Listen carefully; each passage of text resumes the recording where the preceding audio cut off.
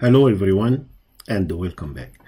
In this exercise number 8 for practicing using solid edge, we will learn some other, this is more practicing with solid edge, so this way we'll learn more about extrusion and threads and holes and V-notch and some other items. As you can see from this shape here, we're going to use the symmetry. It is symmetric about the right plane and the front plane. So this way I'm going to use the symmetry to start my drawing, and mainly I'm going to start with the front view. Why I'm starting with the front view? Because I can see that I can sketch it has the most feature of the part. So this way I can start by a rectangular by center 18 by 92. So I draw the bottom part, and then the top part is a 12 by 72 on top of it, and they are symmetric about the right plane. So let's go to solid edge and start the session for today.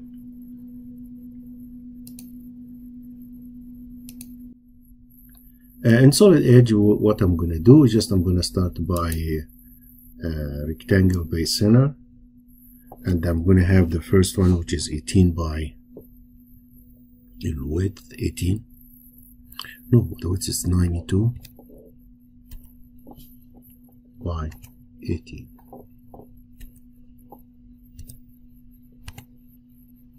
Yeah. So what I'm going to do, I'm going to lock myself to the front view. And then I got that. Then let's go to the front view and come to the center of the come to the coordinate axis and put the rectangle in the center. So I'm going to click here. So this way I created the first rectangle. So let's get the dimensions. Make sure that this is 18. It is 18 and the other one is 92. Very good. Now let's start with the second rectangle, which will be 12 by 72. So I'm going to go again, rectangle by center, 72, enter, and 12.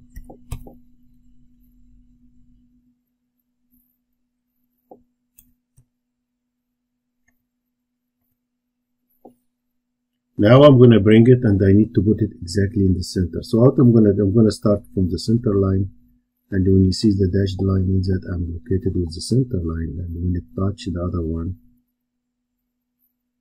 I'm going to click. So let's make sure that it is exactly in the center. So what we can do, just let's get the dimension first. So this should be 72. It is, and this should be 12. And the distance from here to the edge here is 10. That's correct. Correct. Okay, so we succeeded in that. Let me just do something else. I would like to connect the line here with this line. Okay, so it is connected actually. So since I'm locked to the plane, the front view, I can use a quick trim. So let me go to quick trim. I'm going to click this one. That's good. So I don't need this one anymore. Okay. Very good. Now let's start with the circles. So I have a circle by center. The first circle is 16.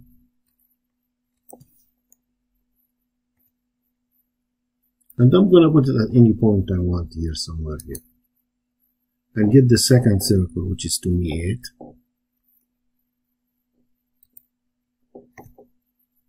And highlight the circle so I can put it concentric with it. Now the distance from the center of the circle to the center here, this should be 16. So I'm going to put 16 here somewhere. 16. Very good. Okay. Now let's use the trim command. Get rid of this part and get rid of this part. Okay, very good. Now let's do what? The mirror. So I'm going to select these two half circles and choose the mirror, and I'm going to make a mirror around the z-axis. So I created the same, I repeated it, and the only thing I don't see that is not connected here. So what I'm going to do is I'm going to go to here, connect. What is this called? This is what? The connection. Connect. Okay, so what I'm going to do is say, okay, connect the edge here to this line. Very good. The edge here to this line, and the edge here to this line, and the edge here to this line. Very good. So now if I use the trim, this part will be gone.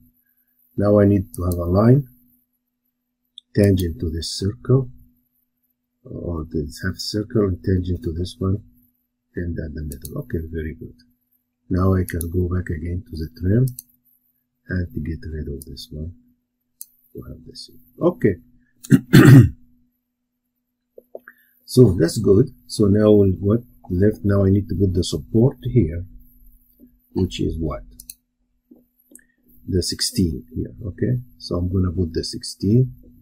How long it is? So let's see.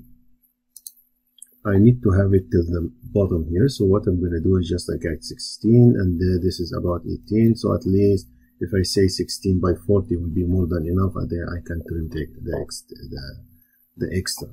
So I'm gonna say, okay, I need rectangle by center,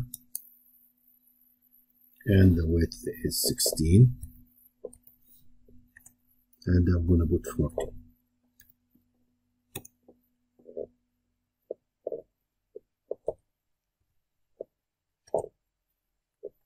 And come here exactly in the center here and click.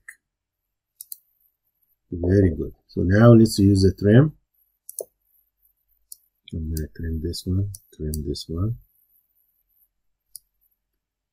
trim these two, and trim this one. Very good. And trim this one. Very good. So now I created the shape. Now I need to do the V groove. The V groove is so straightforward. So what we can do, I'm going to get a line, and this line I'm going to give it any length. Just let me put 10, and then we can correct 10. Okay, and the angle is 45.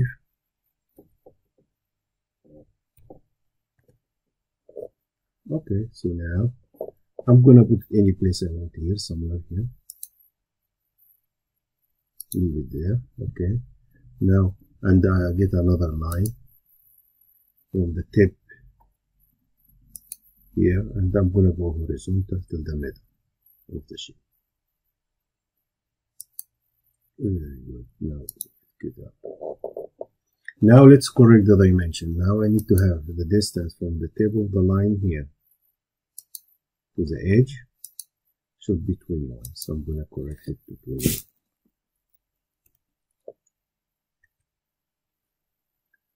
Now the line here, I'm going to highlight the line. The angle should be 45, so I'm going to put 45. Okay. And another thing is what? The distance from this line to this line is 4 millimeters. So let's put it 4. Very good. So I was able to create half of the V groove. So what I'm going to do, I'm going to use the mirror command. I'm going to highlight this thing here. I'm going to say mirror, and I need this mirror about the z-axis.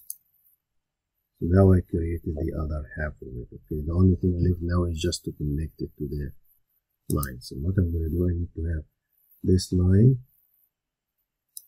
intersect with this line so I can see the X, and I need the end of this line intersect with the end of this line. No, okay, just this one. Okay, intersect with this line. Intersect. Okay, okay. Now let's get the trim. So very good. Okay. So now I was able to get the shape and the features and everything. The only thing left will be the hole, so we'll keep it after we do the extrusion. Now what I'm going to do now is go to the home and start doing the extrusion. So what I'm going to do, it doesn't matter which way you start, but sometimes I'm going to show you something. Okay, but let's see first how it's going to end up. So I'm going to go to the extrusion. I'm going to highlight this one first. Okay, should be symmetry, and this one should be how much? 44. So I'm going to put 44. And we notice always when we are using synchronous that most of the sketches they disappear. So to do the other extrusion, we have to bring these sketches back. So the way to do it, just you click on the use the sketches, click on the sketch, right click, and say restore. So this will bring me the sketch back. So this way I can do the other extrusion. So now I can do the other two extrusions at the side. Okay. So what I'm going to do is just highlight, just use the select, just highlight this one, and with the shift key, highlight the other one, and click on the arrow, and I need to have this one how much? 32 distance, 32 70. Okay. So actually, I was able to create the drawing I want. This is the whole drawing. The only thing left is just to make the holes, okay, the threads, the hole in the top of the surface. Okay, so now, once we're done with this one, let me just do some appealing. So now I'm going to go to part printer. This is out of Chrome, so Chrome. Okay, so highlight this one. So now it is made of Chrome, the material. And also for view override, I need the light to be like 50% instead of 20. So what I'm going to do is just take it 50% and say okay. So now it will look much better. Okay. So we're done with the shape. Now the next step is to make the holes. Now to get the holes, I'm going to go to the, okay. Let me go back to the home. I'm going to use circle by center. Okay. Let me put this one. Circle by center. Okay. And this circle is going to be, I use 4 millimeter just to draw the locations, and then we'll find out where it is. Now let me go to the top. Okay. So it is 4. Okay, now I need to lock myself to the surface here. So I'm going to click on the surface. So now I lock myself to the top surface. Now I need to do it where I need to do it with the same center line here. So I'm going to click anywhere. And then I'm going to correct the dimension. The dimension is how far is 12 from the edge here. So when I say, okay, X from the surface here to the center of the circle, I want this to be 12. 12. And okay, so I was able to get the circle. So now what I'm going to do, I'm going to highlight the circle and use the mirror and create another one to the other side. So we got the other one here to the other side, and then I'm going to click about the y-axis, and then I get another one here, and then click about the x-axis. So I get the fourth one here. Okay, that's good. Good. Now let's go back again, circle by center, and the diameter is 4 millimeter again. I need to go to the center line of this top here, so go down.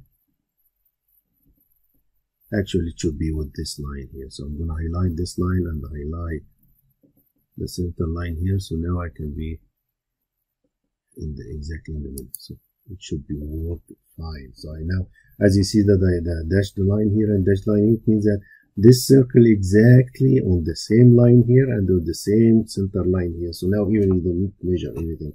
So, but okay, make sure that the dimensions are correct or the location are correct. So now we're going to click here and click here. Okay, so this is about 8 here. This is the right dimension, 8.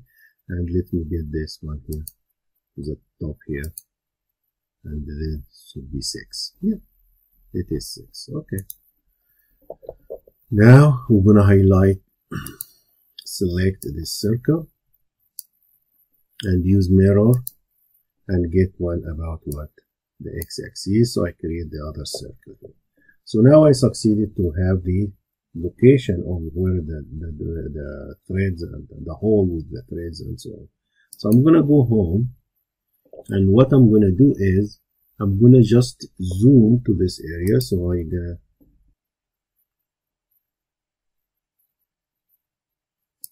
okay, here it is.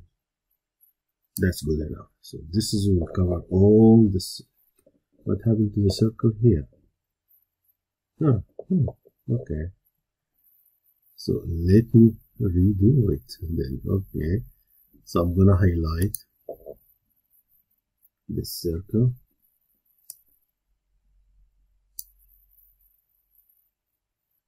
Mirror about the x-axis. So I was able to get it. Okay. Very good. Okay. Now let me go to the hole. Under hole, I need to start get the threads. So I'm going to use, instead of hole, I'm going to choose hole, not thread. Okay. Because I didn't put all the data I need. So I'm going to go to hole, click on hole, and I'll show you how to do it. Just click on this one to create, to have the physical thread be appearing. Okay, so I'm going to click on this. I'll give you an arrow, say yes, okay. And then click on the menu here. And in this menu, as you can see, make sure that you have the ANSI metric, it is a metric, millimeter, standard thread, and the size, I'm going to use 4.5, so this is 4.5 millimeter thread, 0.5 pitch, and so on. So with this one. Now the distance here, the distance of the hole, the depth of the hole till the before the V is 18. So I'm going to put here 18. So just 18 here in this location. And this finite extent, the finite extent of the thread is what? Is 16. So I'm going to put 16 here. Okay. Now we're going to get have a V bottom. That's fine. Internal minor. Okay, this is what we have. Okay, so seems everything looks fine. Once everything looks fine, what you can do, either you want to save this as a default if you're going to use it in a many times, so you can save it as a default, or just every time you can put your own data, say okay. Once you say okay, now it will come, you see this hole with everything, this has all the limits. So what you can do is just, I'm going to highlight the circle, adjust the draw. Once you highlight it, you go to the center, and when you see the concentric, you click. So now you created the threads. You highlight the circle, go to the center. When you see concentric, you click. Good. Highlight the circle, go to the center. When you see concentric, click. Let me move this one from the way. Highlight the circle, go to the center. When you see concentric, click. Now let's do the last two. Highlight the circle, go to the center, and concentric, click. Very good. So let's go to the last circle. Highlight it, go to the center. When you see concentric, click. Otherwise, it wouldn't be exactly in the center. So I was able to create the center and the circle, the threads And now everything is done now. So what we're gonna do is just escape, and let's go back to this. So see what we have. So it seems like everything looks fine. So escape. So we're able to do the part, and we are done. The next step is just to do the draft sheet. If you want the draft sheet, as a way just for you, when I start my exercise, I show you the draft sheet, which is one in PDF. This draft sheet here. If you want a copy of this one, either you can freeze the YouTube and just get a screenshot of it with the image. Or the other thing, I'm gonna plan to have it ready in a Google Drive, so this way anybody can download the draft sheet, so you can wanna practice with the dimensions and so on. Okay.